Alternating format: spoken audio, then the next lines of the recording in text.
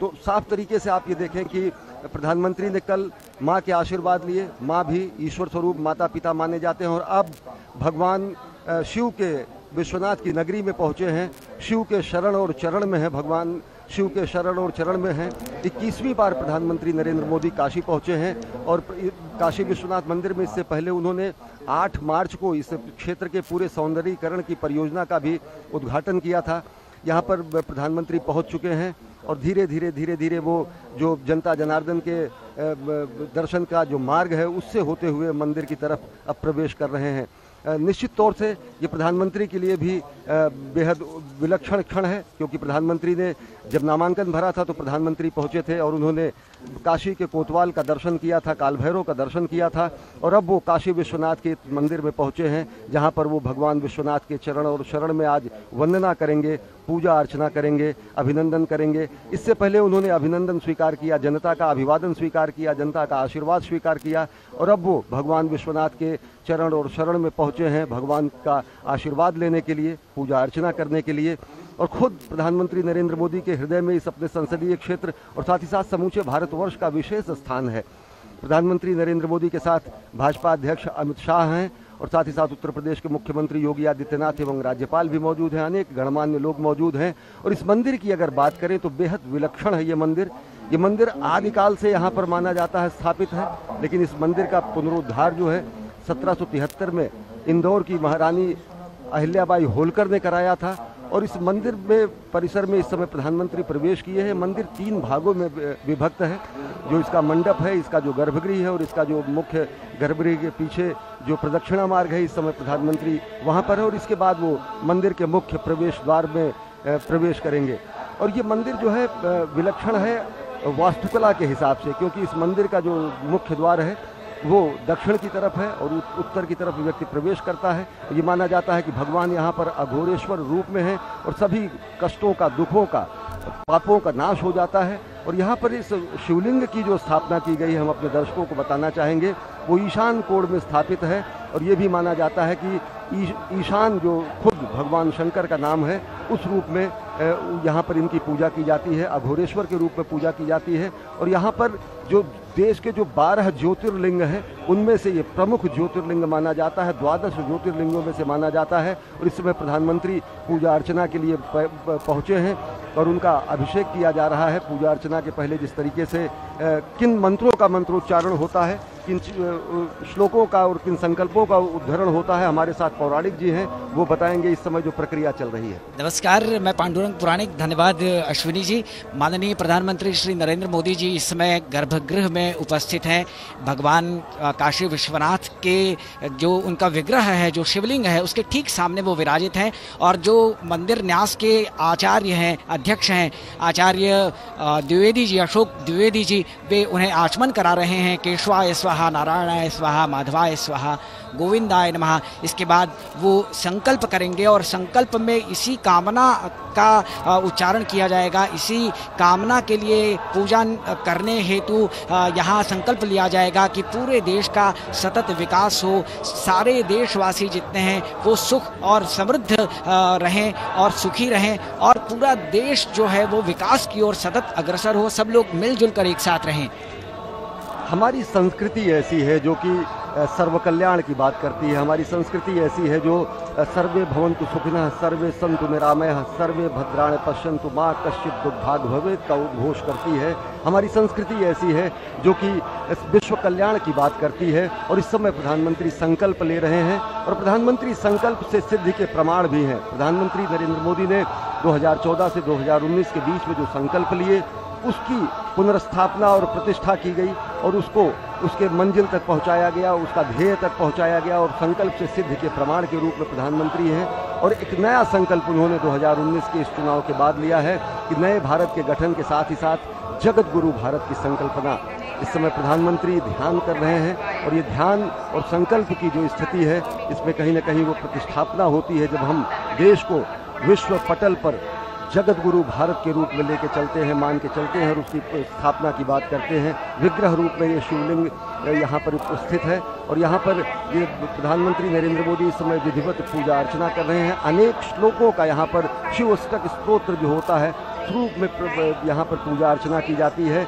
गंगा तरंग रमणीय जटा कलापम गौरी निरंतर विभूषित वाम भागम नारायण प्रेमंग मदापहारम वाराणसी पुरपतिम भज विश्वनाथम। और यहाँ पर इस मंदिर की जो विशिष्ट स्थिति है वो ये है कि यहाँ पर शिव के साथ शक्ति भी विद्यमान है और शक्ति यहाँ पर दाएं भाग में विद्यमान है और ये विलक्षण स्थिति है। और ऐसे मंदिर का जो वास्तु है, जो मंदिर का विन्यास है, जो मंदिर की स्थापना है, जो मंदिर की वास्तुकला की संरचना है, वो भी अपने आप में विलक्षण है। अनेक द्वार हैं यहाँ पर। मोक्ष का द्वार माना जाता है, मुक्ति का द्वार माना जाता है, तंत्र का द्वार माना जाता है और विलक्षण स्थितियाँ मानी जाती है इस मंदिर की। प्रधानमंत्री पूजा अर्चना कर रहे हैं, प्रधानमंत्री संकल्प ले रहे हैं और ये संकल्प एक समुन्नत भारत की, एक भारत की, श्रेष्ठ भारत की, सबल भारत की, स्वस्थ भारत की, स्वच्छ भारत की, समुन्नत भारत की और अंततः जगत गुरु भारत की संकल्पना को साकार करने में प्रधानमंत्री नरेंद्र मोदी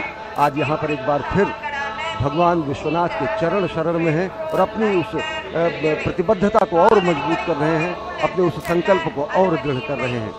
वेद मंत्रों के साथ साथ पुराणोक्त मंत्रों से भी यहाँ पूजन किया जाता है। शिव के ध्यान का श्लोक है, ध्याये नित्यम महेशम रजत गिरिनिभम चारुचंद्रावतंसम रत्नाकल्पोज्ज्वलांगम परुषमृगवराभीतिहस्तं प्रसन्नं पद्मासीनं समन्तास्तुतमर्गणैर्व्याघ्रकृत्यं वसानं विश्वाद्यं विश्ववन्द्यं निखिलभयहरं पञ्चवक्त्रं त्रिनेत्रं सानन्दमानन्दवने वसन्तम् आनंदकंदम मतपापवृंदम वाराणसीनाथमनाथनाथम श्री विश्वनाथम शरणम प्रपद्ये। आज यहाँ षोडशोपचार विधि से भगवान विश्वनाथ की पूजा की जाएगी, उनका रुद्राभिषेक किया जाएगा और कहा जाता है रुद्राष्टाध्यायी के माध्यम से जो पंचामृत और गंगाजल से शिव की उपासना की जाती है, आराधना की जाती है, उनका अभिषेक किया जाता है, वो अभिषेक शिव के प्रसन्नता के लिए किया जाता है और उससे माना जाता है कि जो उनकी कृपा प्राप्त होगी उससे केवल माननीय प्रधानमंत्री ही नहीं, हम काशीवासी ही नहीं, पूरे भारतवर्ष का और हमारी तो ये कामना है वसुधैव कुटुंबकम, पूरा विश्व हमारा परिवार है, पूरे विश्व का कल्याण हो, हम सब का कल्याण हो, हम सतत विकसित हों। और इस समय अभिषेक कर रहे हैं प्रधानमंत्री नरेंद्र मोदी, रुद्र का अभिषेक कर रहे हैं, भगवान के ज्योतिर्लिंग का अभिषेक कर रहे हैं। काशी विश्वनाथ मंदिर में का ये विशिष्ट जो ज्योतिर्लिंग है, ये 12 ज्योतिर्लिंगों में सर्वप्रमुख माना जाता है और यहाँ पर अनेक तरीके से षोडशोपचार विधि द्वारा अभिषेक करने की और पूजन अर्चन करने की परंपरा है। बेलपत्र जो है सर्वाधिक प्रिय माना जाता है भगवान शिव शंकर को। और हमारी संस्कृति जो है, हमारी संस्कृति वसुधैव कुटुंबकम की बात करती है। हमारी संस्कृति सत्य को शिव बताती है और शिव को सुंदर कहती है और सत्यम शिवम सुंदरम का उद्घोष होता है।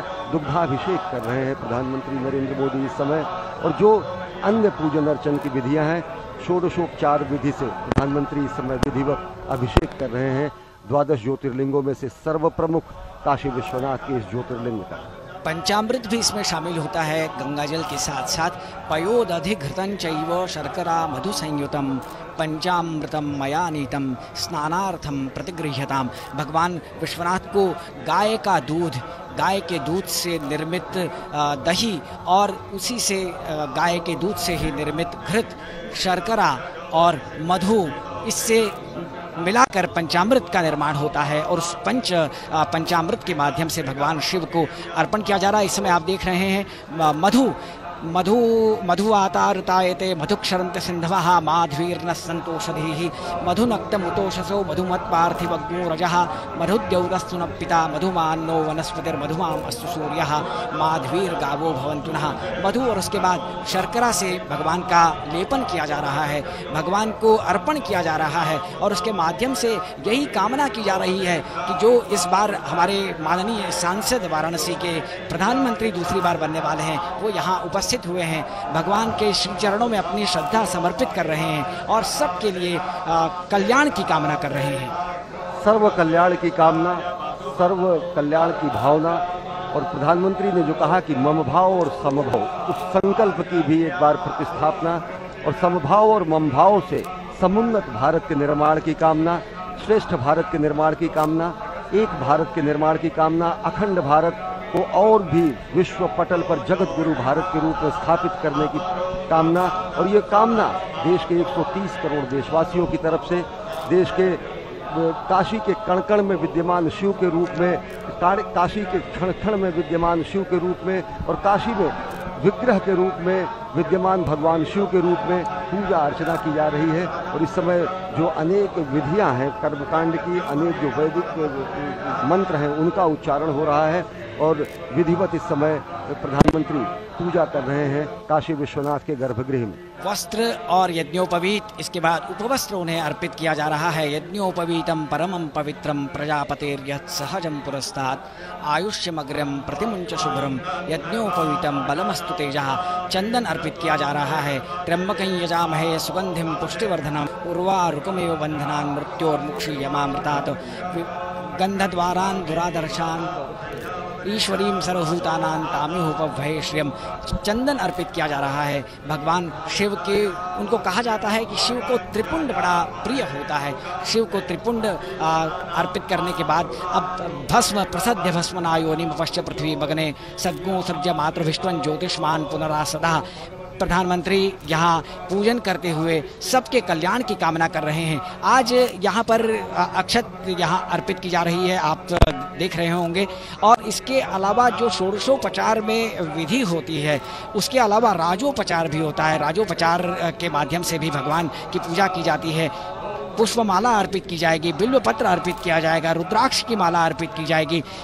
और अगर हम बिल्वपत्र की बात करें तो त्रिदल का बहुत महत्व है। त्रिदलम त्रिगुणाकारम त्रिनेत्रंच त्रियायुधम त्रिजन्म पाप संहारम एक बिल्वम शिवार्पणम। कमल पुष्प की माला प्रभु को की जा रही है और कहा जाता है कि कमल पुष्प जीवन में शुभता और दिव्यता लाता है।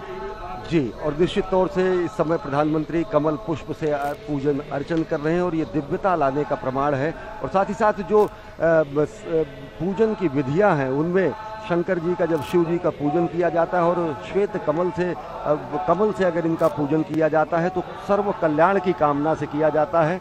और सर्व कल्याण के साथ ही साथ ये ऐसा जो बिल्व पत्र होते हैं, जो अन्य चीज़ें होती हैं, उनके साथ ही साथ अगर कमल का से पूजा की जाती है तो ये बेहद विलक्षण माना जाता है और ये सुख शांति और समृद्धि के लिए माना जाता है और ये कल्याण के लिए माना जाता है।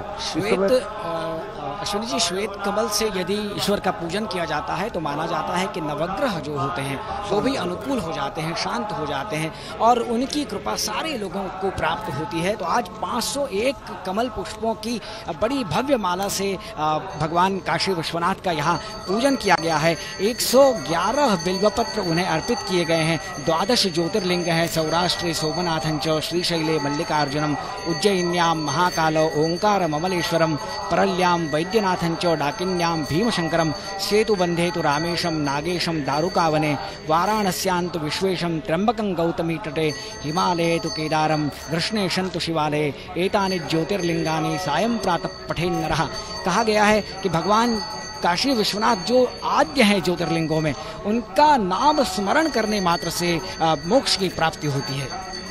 और निश्चित तौर से ये मोक्ष की धरती मानी जाती है, ये मुक्ति की धरती मानी जाती है, अवमुक्त क्षेत्र माना जाता है और ये ज्ञानवापी क्षेत्र है, काशी का विशिष्ट क्षेत्र, जहाँ पर भक्ति, मुक्ति और मोक्ष की जो 3 धाराएं थी उनमें ये ज्ञान की धारा का यहाँ पर उद्गम हुआ था। और यहाँ पर एक कुआं भी है जो कि माना जाता है कि आदिकाल से विद्यमान है और वो ज्ञान का एक ज्ञान के स्रोत के रूप में माना जाता है। ज्ञानवापी कूप उसे कहा जाता है। जी, ज्ञानवापी कूप उसे कहा जाता है और ये ज्ञानवापी पूरा का पूरा क्षेत्र जो है एक त्रिशूल के रूप में माना जाता है। स्वयं काशी शिव के त्रिशूल पर अवस्थित है और मैदागिन गोदौलिया और ये ज्ञानवापी एक त्रिशूल की अवसंरचना बनाते हैं। और इस समय भोग अर्पित किया जा रहा है। आम्रफल है, मिष्ठान्न है और नैवेद्य अर्पित करते समय ये कामना की जाती है कि भगवान भोग ग्रहण करें और उनका प्रसाद सारे भक्तों तक पहुँचे। प्रसाद के माध्यम से जो उनका जीवन है वो सफल हो, सारे कष्ट दूर हों। सत्यंतवर्तेन प्रशिंचामि धेनु मुद्रां प्रदर्शो प्राणाय स्वाहा अपानाय स्वाहा व्यानाय स्वाहा उदानाय स्वाहा समानाय स्वाहा ब्रह्मणे नमः इदं फलं मया देव स्थापितं पुरतस्तव तेन मे सफला वाप्तिर् भवेत् जन्मनि जन्मनि। इस प्रकार भगवान से ये कामना की जा रही है कि आप हम सब का कल्याण निर्माण करें। माननीय प्रधानमंत्री जी ये ज़रूर प्रार्थना कर रहे होंगे कि जो जिम्मेदारी इस बार हमें मिली है उस जिम्मेदारी का निर्वहन भी वो बहुत अच्छे से कर सकें। जी, और वो संकल्प बढ़ता है और संकल्प से सिद्धि के प्रमाण है। प्रधानमंत्री इस समय आरती कर रहे हैं। पूजन अर्चन के बाद आरती की हमारी परंपरा है और विशिष्ट रूप से अनेक षोडशोपचार विधि से पूजन अर्चन इस समय प्रधानमंत्री कर रहे हैं। और इस मंदिर की विशिष्टता जो है वो ये है कि ये मंदिर अनेकानेक संप्रदायों का, केवल सनातन धर्म के संप्रदाय के लोगों के ही आस्था का केंद्र नहीं रहा, बल्कि सनातन संस्कृति के जितने भी संप्रदाय हैं, चाहे वो शिव संप्रदाय हो, चाहे शाक्त संप्रदाय हो, चाहे वैष्णव संप्रदाय हो, चाहे अन्य संप्रदाय हो, सबके श्रद्धा एवं आपसी मिलन का केंद्र बिंदु रहा है। और प्रधानमंत्री नरेंद्र मोदी इस समय यहाँ पर पहुँचे हैं। आज वो काशी में नामांकन करने के बाद जब उन्होंने गंगा आरती में वो शामिल हुए थे, नामांकन के वक्त के बाद जब उन्होंने काशी के कोतवाल काल भैरव का दर्शन किया था, तो उसके बाद एक भी जनता की रैली को यहाँ पर उन्होंने नहीं संबोधित किया और उन्हें अगाध विश्वास था कि यहाँ की जनता उन्हें सराखों पर बैठाएगी और पुनर्स्थापित वो पूरे देश को, राष्ट्र को एक जगत गुरु के रूप में करने के लिए उन्हें दोबारा वो मिलेगी, मौका मिलेगा। तो इस समय संकल्प कर रहे हैं प्रधानमंत्री और साथ ही साथ इस समय की पूजन अर्चन की विधि के बारे में पौराणिक बताएंगे। इस समय मंत्र पुष्पांजलि हो रही है और पुष्पांजलि अर्पित की जा रही है। नाना सुगंधि पुष्पाणि यथा कालोद्भवानि च पुष्पांजलिर्मया दत्त ग्रहण परमेश्वर यज्ञेन यज्ञमयजन्तरेवास्तानि धर्माणि प्रथमान्यासन्न तेहनाकं महिमानः सचन्त यत्र पूर्वे साध्याः सन्ति देवाः ओम तत्पुरुषाय विद्महे महादेवाय धीमहि तन्नो रुद्रः प्रचोदयात्। भगवान रुद्र को ये पुष्पांजलि अर्पित की गई, कामना की गई, सबके कल्याण की कामना, पूरे विश्व के कल्याण की कामना। और हमारी संस्कृति ही ऐसी है जो कि ये कहती है कि अयम निजः परो वेति गणना लघुचेतसाम उदार चरिता नाम तो वसुधैव कुटुंबकम। वसुधैव कुटुंबकम का उद्घोष हमारी संस्कृति करती है। सर्व कल्याण की संगच्छध्वम संवद्धध्वम की संस्कृति है हमारी संस्कृति ऐसी है जो सबके कल्याण की बात करती है, सबके माँ कश्चित दुख भाग भवेत की बात करती है। जो त्रिविध दुख होते हैं, चाहे वो आदिदैविक हो, चाहे आध्यात्मिक हो, चाहे भौतिक हो, उनके निवारण की बात करती है। और जो हमारी संस्कृति जो है वो पूरे विश्व में अपने पृष्ठ नहीं समूचे विश्व को साथ लेकर चलने की बात करती है। और वही प्रधानमंत्री नरेंद्र मोदी की कार्यशैली में दिखती है जब वो समग्र विकास की बात करते हैं। और इस समय प्रधानमंत्री को पूजन अर्चन के बाद पुरोहित बाकायदा उनको मस्तकाभिषेक कर रहे हैं। हाँ, उनको प्रसाद दे रहे हैं जो पूजन उन्होंने किया है, क्योंकि उन्होंने प्रार्थना की है प्रातः काले शिवं दृष्ट्वा निशि पापम विनश्यति आजन्म कृतमाध्यान्ने सायान्ने सप्तजन्मनि मेरो कांचन दत्तानां गवां कोटिशतैरपि पंचकोटितुरंगानां तत्फलम शिवदर्शनम तत्फलम शिवदर्शनम तत्फलम शिवदर्शनम। और ये भगवान को समर्पित जो रुद्राक्ष की माला थी वो उन्हें प्रसाद स्वरूप भेंट की जा रही है। मंदिर के जो न्यास के अध्यक्ष हैं द्विवेदी जी, आचार्य द्विवेदी, वो उन्हें अंगवस्त्र समर्पित कर रहे हैं। और भगवान का प्रसाद धारण करते हुए प्रधानमंत्री नरेंद्र मोदी और साथ ही साथ बीजेपी अध्यक्ष अमित शाह, जिन्होंने यहाँ पर षोडशोपचार विधि द्वारा विधिवत पूजन अर्चन किया और भगवान विश्वनाथ के शरण में आज पहुँचे हैं। और प्रधानमंत्री नरेंद्र मोदी के उस संकल्प की सिद्धि के एक पड़ाव के रूप में है जब वो काशी को क्योटो बनाने की बात करते हैं और देश को जगत गुरु बनाने की बात करते हैं। इस समय प्रधानमंत्री दान कर रहे हैं। पूजन अर्चन के बाद दान की जो परंपरा है हमारी, और दान की परंपरा हमारी पूरे सनातन संस्कृति को और महान बनाती है। इस समय पूजन अर्चन के बाद प्रदक्षिणा की जाती है। पूरे मंदिर की पथों को घूमा जाता है और मंदिर के प्रदक्षिणा मार्ग पर इस समय प्रधानमंत्री नरेंद्र मोदी धीरे धीरे चल रहे हैं।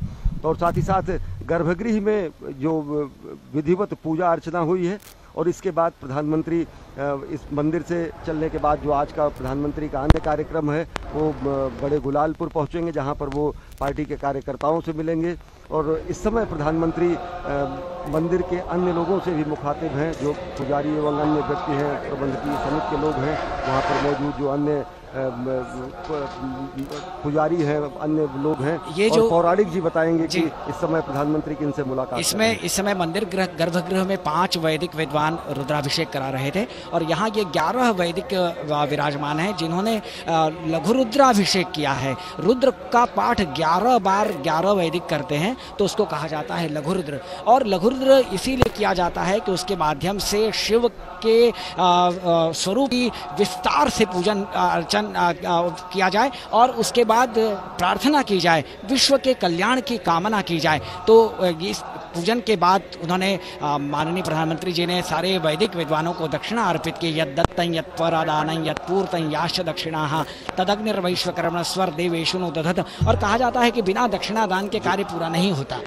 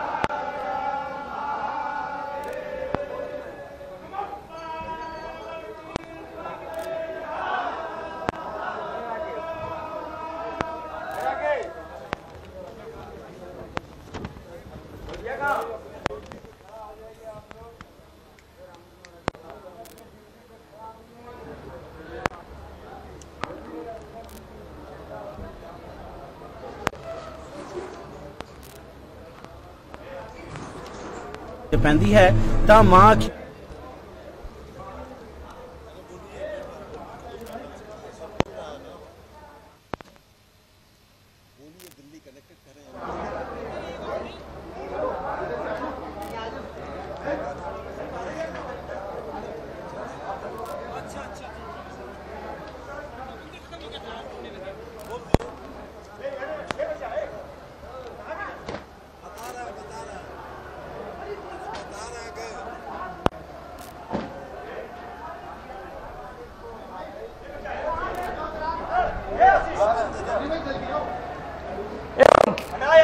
भगवान काशी विश्वनाथ के रुद्राभिषेक के बाद, लघु रुद्राभिषेक के बाद माननीय प्रधानमंत्री जी धीरे धीरे मंदिर परिसर से जिस मार्ग से वो उन्होंने गर्भगृह में प्रवेश किया था उसी मार्ग से होते होते धीरे धीरे वो बाहर की ओर प्रस्थान कर रहे हैं। हाथ जोड़कर सबका अभिवादन करते हुए माननीय प्रधानमंत्री जी, सारे लोग अपने प्रिय सांसद को, अपने प्रिय नेता को यहाँ देखना चाहते हैं। उनके साथ भाजपा के अध्यक्ष, राष्ट्रीय अध्यक्ष उत्तर प्रदेश के माननीय मुख्यमंत्री जी और जितने भी सारे यहाँ भक्तगण उपस्थित हैं, जितने लोग यहाँ उपस्थित हैं, सब इसी कामना से यहाँ पर उपस्थित हैं कि उनके माध्यम से भगवान के श्री चरणों में श्रद्धा समर्पित हो। और धीरे धीरे वो वहाँ जहाँ उनकी गाड़ी खड़ी हुई है वो धीरे धीरे बाहर अपने स्थान पर पहुँच चुके हैं। यहाँ से उन्हें आगे पंडित दीनदयाल उपाध्याय संकुल प्रस्थान करना है, जहां वो कार्यकर्ताओं के अभिनंदन समारोह का हिस्सा बनने वाले हैं। माननीय प्रधानमंत्री जी धीरे धीरे काशी विश्वनाथ मंदिर परिसर से बाहर की ओर प्रस्थान करते हुए, प्रधानमंत्री नरेंद्र मोदी अब विधिवत काशी विश्वनाथ मंदिर से पूजन अर्चन करने के बाद अब यहाँ से प्रस्थान कर रहे हैं। यहाँ से प्रधानमंत्री बड़े गुलालपुर पहुँचेंगे, जहाँ पर दीनदयाल उपाध्याय हस्त संकुल में प्रधानमंत्री नरेंद्र मोदी पार्टी के कार्यकर्ताओं से, बूथ कार्यकर्ताओं से और अनेक पदाधिकारियों से मुलाकात करेंगे, उनको संबोधित करेंगे, उनके प्रति आभार व्यक्त करेंगे और साथ ही साथ जो कि विशिष्ट जनादेश मिला है, जो प्रचंड